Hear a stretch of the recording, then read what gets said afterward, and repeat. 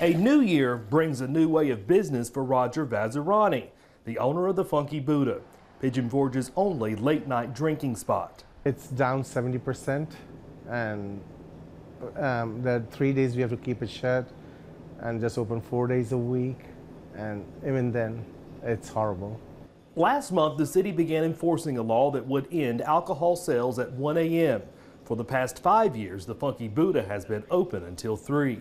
They gave us pretty much 10 days notice that we had to change that, and I had reservations. Pigeon Forge says because of their status as a premier resort city, they should have been closing the doors at 1 a.m. long before now. In fact, they say they should have been closing it since 2013, when liquor by the drink became legal.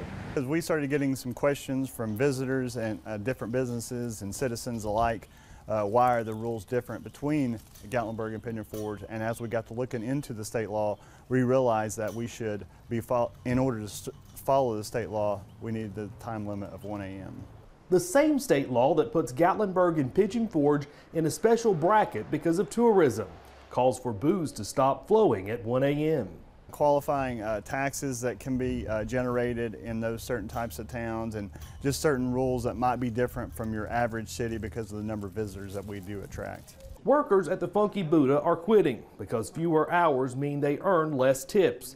Vazirani says he can only stay open 4 days a week and says the decades-old law should have been implemented decades ago before he went into business. Why wasn't it implemented then? Why now?